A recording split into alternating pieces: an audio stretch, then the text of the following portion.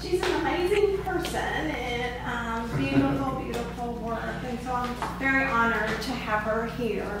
And I'll let you do your thing. Okay, I'll keep it short. I want to go around the room and talk about a few that have not sold yet.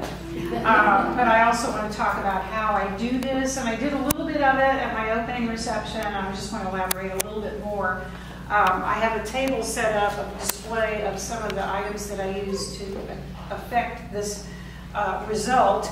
I'll start here. This is my teeny little brush. Teeny little brush.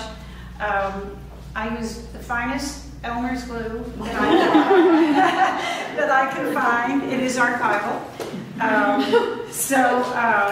And I use this little bitty dish. I put water in the dish. It actually had a clock in it at one time.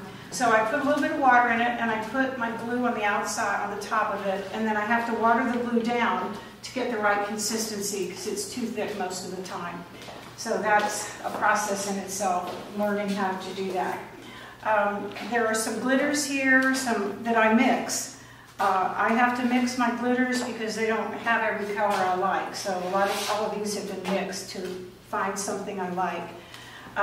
These little bitty things have crystals in them. Some of them are Swarovski, but at some point Swarovski decided that if I didn't buy $5,000 worth of crystals a year, I couldn't deal with them. So, and I really don't go through that many. So anyway, but what I'm using now is so beautiful. And then these are powders. These are shimmery powders, and that's what I paint with. And I will sometimes use my fingertips to get a big broadcast area on a surface. And then other times, like in this painting, this one, I've got little bitty areas of hand painting all through this gown that she is wearing. So if you get a chance to look at this, this is the headpiece that I use. It's magnifying, and I'm usually about 5 inches off the surface of what I'm working on. I am right into this thing. I don't think it's my bad vision, but it could be. So I'm going to walk over there. I'm going to start in that corner. I'm just going to come around the room and talk about a little bit about each one of these pieces. Not every single one, but I just want you to understand a few things. Greta Garbo did sell this morning, which I was delighted about, but this is teeny, teeny, teeny rows of glitter. And I have to decide how to get the sparkle on there, how to make it look like it's real. And so sometimes it's glitter, sometimes it's crystals, sometimes it's paint. So this was a lot of work. These two in red, I was talking with someone earlier about these two girls in red. I love red, and it's very stunning. Lily DeVita was a French dancer and was very famous on her own, but she married Errol Flynn before anybody had heard of him. And so he became famous, and then they eventually parted ways, but I love that robe that she's wearing. This woman was she was the queen of the fairies in A Midsummer Night's Dream in 1913 in London. And all of the children who played fairies were painted with gold. And the way I find this out is I Googled a lot. I'm the Google queen. And I will find out what went on in this production. And they were all painted gold.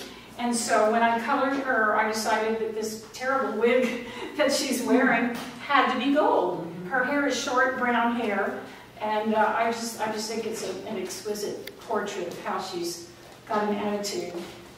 Louise Brooks was very famous in her time. She had a bit of an attitude. She was not going to take what producers and directors told her was what should happen in her life, so she wound up moving to Europe. She was just the biggest thing in talkies, and I just love this gown. I love her face and her hair, everything about her. Passing these out, they're so... I do want to talk about Lina Cavalieri. She was an Italian opera star, and so I fell in love with this headdress. They're all black and white when I find them, and I try very hard to keep within public domain, which is 1923. I try very hard to find the older pieces. Sometimes I will go beyond that, and it depends on the photographer who took them. So I loved her headpiece, so I had a lot of fun creating the colors and the shapes and the dimension of what's going on. And in this one, I didn't want a solid color. I didn't like this black look behind her. So I stole this from Alphonse Mucha, which was a wonderful graphic artist around 1900. So I found that little design and put it in the back and colored it. And then this little line all the way around her is all little tiny hand-painted things. This girl was a very famous model of her time. Her name was Dolores. She's one of the few women, earliest women who went by one name, Dolores. Cher, Madonna. So she was one of the earliest, and she was just very tall and slender. All of her limbs were long. And she posed for a 1919 Vogue magazine. She is a bride, and the description in the magazine said, "The bride gazes into the crystal ball, wondering about her future." Oh, God. So, but she was wearing a piece only Tiffany could have inspired with diamonds and platinum. So it's like a bird, it's the shape of a bird. And I had a lot of fun doing that one. I have talked about Luisa Casati a little bit before. There's just a lot of work on this one. If you want to come up and take a look at her and look at all the teeny little pearls, a lot of crystals on her, they're all scattered throughout. She was quite something from what I read. She was pretty out there. She dyed her hair this color red, and she wore black, heavy black eyeliner around her eyes, and did everything to shock. And she wanted to be a work of art. So she's on a pedestal. She is 6 feet tall anyway. And then she's on this pedestal with this giant hat. So and if you know anything about fashion and fabric, Mario Fortuny took this picture. And it was at one of her parties, and he attended her parties, but he designed gowns and himself. But he took this picture. And if you look at the black and white, I think it's quite a change from what that was to what I came up with. Okay. So in this room, I invite you to go in there. I'm not going to go in there and talk about anybody in there, but I'm delighted that 5 in that room have sold, which just takes my breath away. I'm just so honored. On this wall, we have Vaslav Nijinsky, who was a Russian dancer with the Ballet Russe, early 1900s. I just fell in love with his story and how he danced. It was very athletic. And you can see in this pose where he is, you can see how strong his legs are. And in this one, you can see the muscles, the veins in his arms. He was just a powerful, powerful dancer. So he's one of the earliest dancers to achieve the stardom that he did. And unfortunately, he was diagnosed schizophrenic in his 30s and never danced again. But the pictures that are available of him, you can see the black and whites, they're just, I'm just drawn to his beauty. I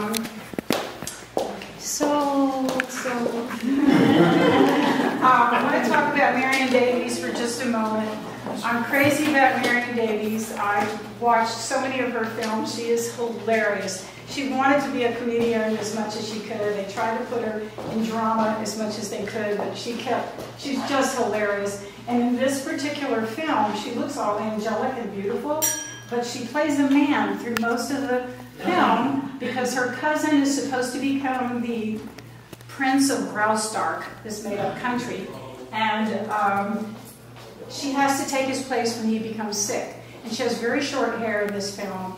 And the funny things she does when she's confronted by being a man, her face is so funny. They come in and they say, right now, take off your uniform. It's time for you to go to bed, and our dresser is here, and he's going to help you with your pajamas.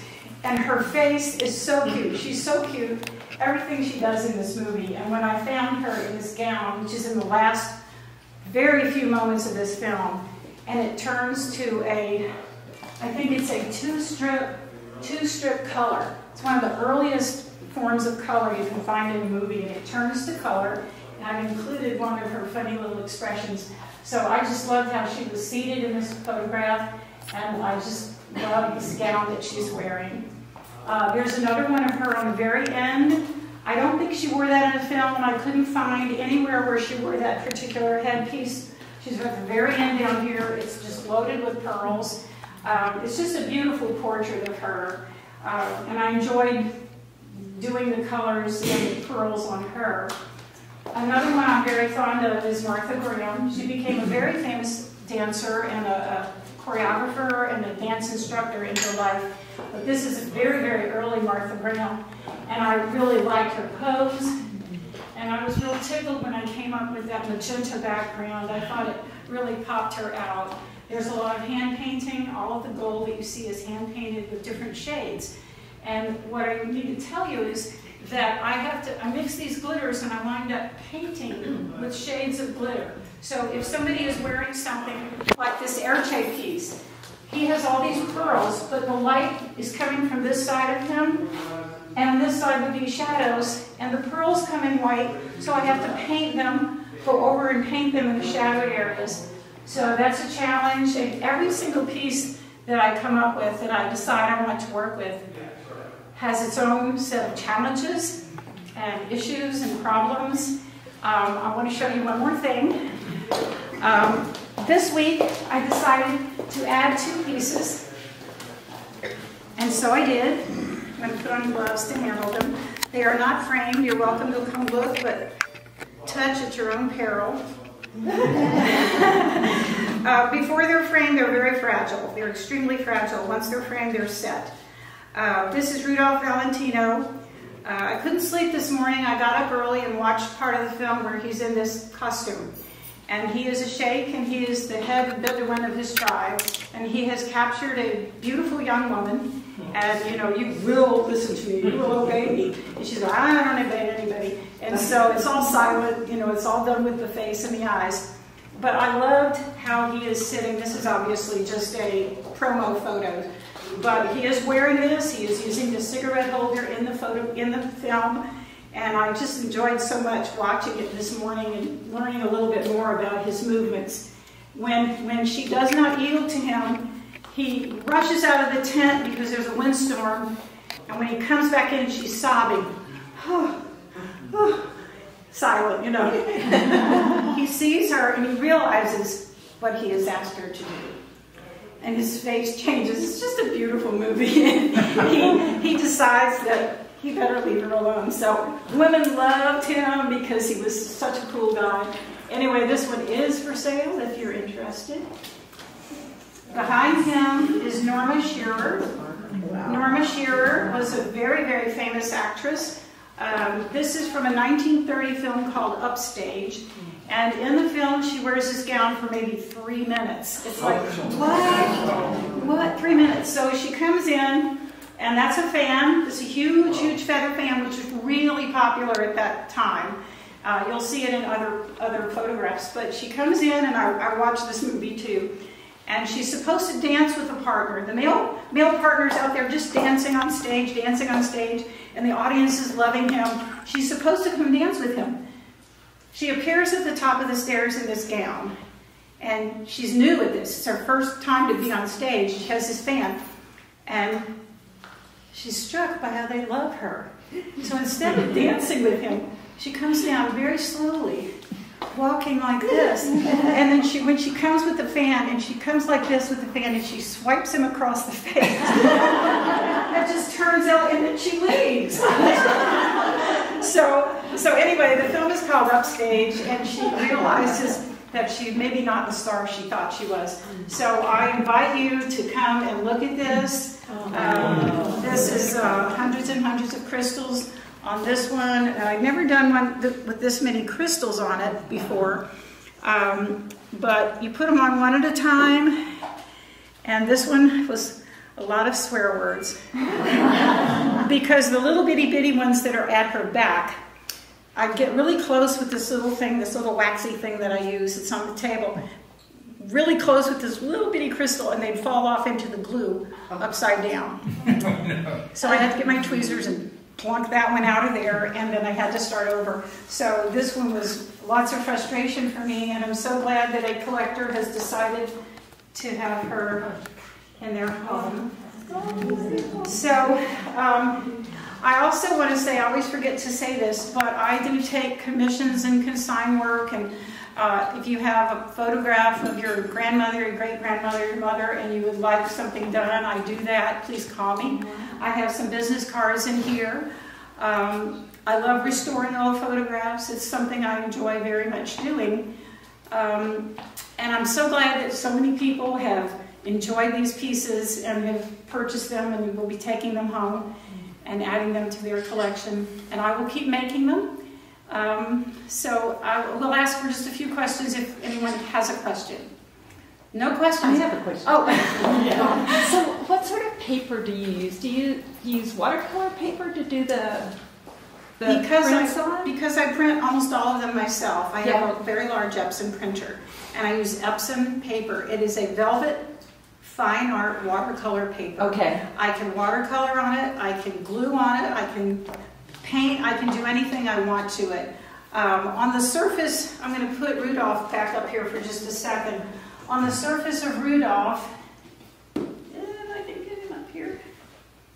These are silk mats, by the way. You have to be careful with the mats. When I do a large area like this, I use my fingertips. And these are powders. And so I will get the powder and amount on my fingers, and then I will work it into the paper as best I can. But this paper is such a heavy matte surface. The inks are black. The blacks are black, black, black. The colors are beautiful. And I just love this paper. But it's a photo paper. Okay. But you can watercolor and you can do all of that yes, on there. Okay. Yes. There's a bit of a texture to it. Cool. How do you get the lines so straight? Well, because I do them one at a time and I'm so close to the surface, this little tool right here has wax on the end, and you can pick up a pearl or pick up a thing with it. And then if it's not where you like it, you flip it over and you go get over there. You shove it back in place. So it's slow. It's a very slow process, and I think it works pretty well. But they're not always in line, but they don't always have to be in line. But in this particular one, the Norma Shearer, I had to be careful with that. Yes, Margie? Like you were talking about the movie for this one. What is the name of that movie, and where do you see it? The film is called Beverly O'Brow's Start, and it is on YouTube. Okay. So if you Google Marion Davies, you can find a lot of her films. But Turner Classics, I think it was the month of March, it might have been February, that was their featured artist. And when I discovered that, I went and recorded every film of hers. They're not all perfect, they're a couple. I thought, you shouldn't have done this, Marion. But, she was noted for Randolph Hearst?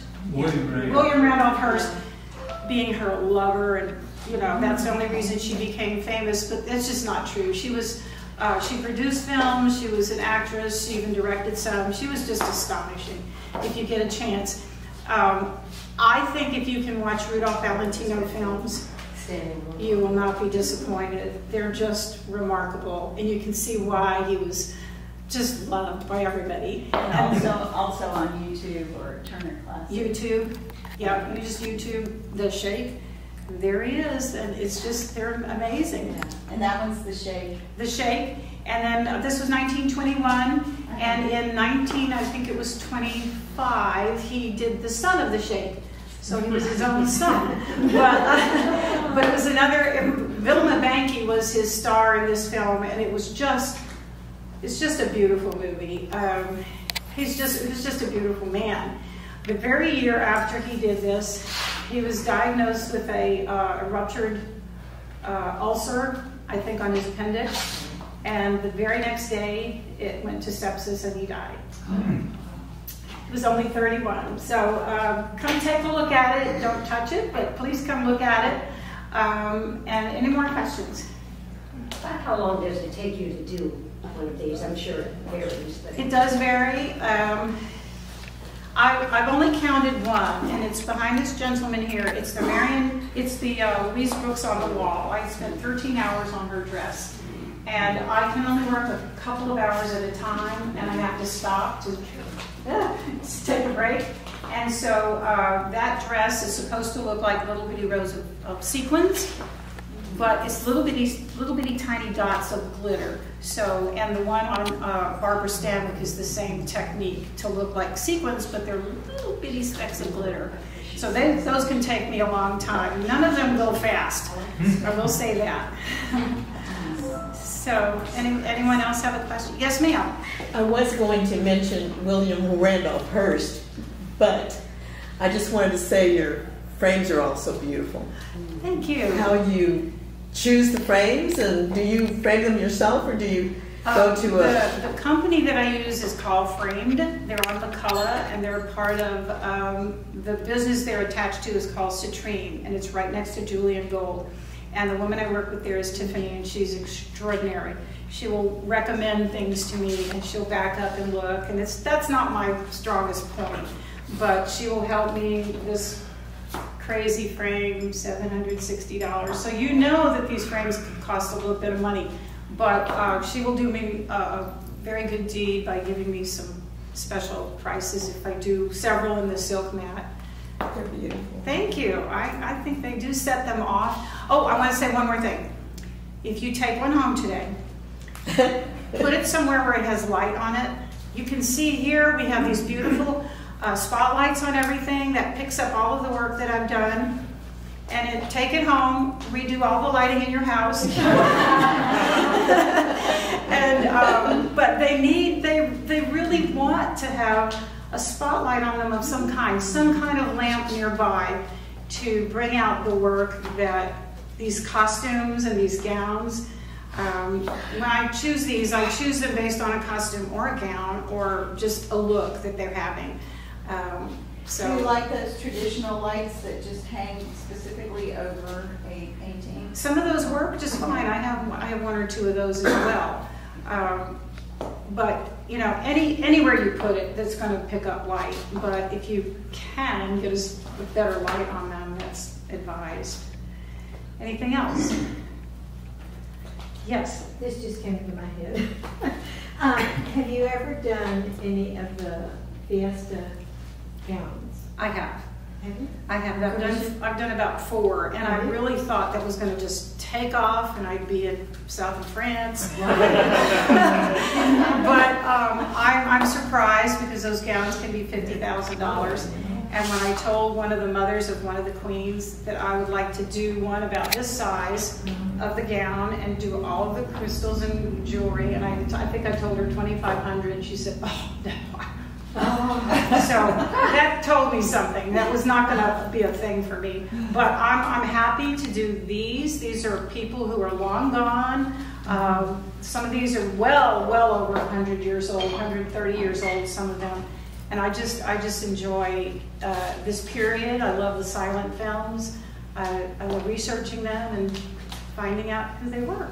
Well, they seem to know elegance. Just that someone, have developed a sense of elegance. There are quite a few I turned down that I'm not going to work on. And I also have to be able to blow them up. So some of these pictures, if they're little and they're not of very good quality, I can't work with them, which is sad sometimes, but I try really hard.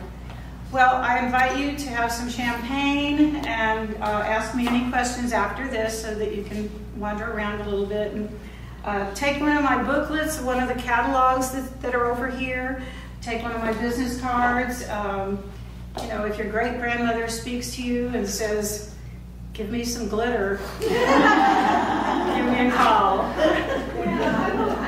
I appreciate it, and thank you all so much for coming. Susan has done my mother and also our grandmother as well, the photographs, and they're beautiful. So I'm just so appreciative of all that you do, and just very honored. So thank you all for coming, and there's champagne and Cookies. Enjoy. Thank you. Thank you. Thank you.